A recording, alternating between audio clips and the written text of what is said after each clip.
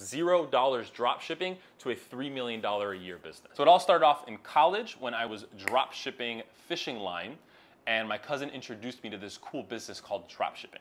Long story short, that business failed.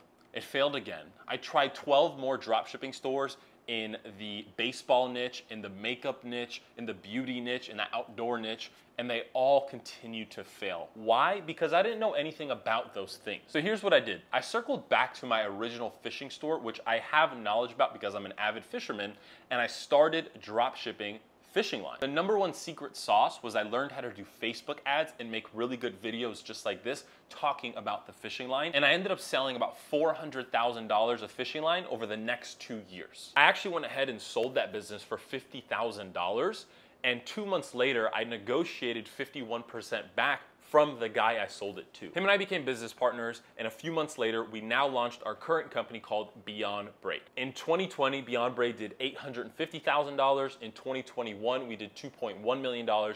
And for 2022, we're on pace to do $3.5 million. The moral of the story is you have to get really good at Facebook ads and making videos of yourself. And #2 is you have to start a branded product. Slap your own product, slap your own brand and ideas and marketing and logos on the products you're selling so you get repeat customers over time. Our company now, if I wanted to sell it, is worth anywhere from $4 to $5 million cash. And that's exactly how I went from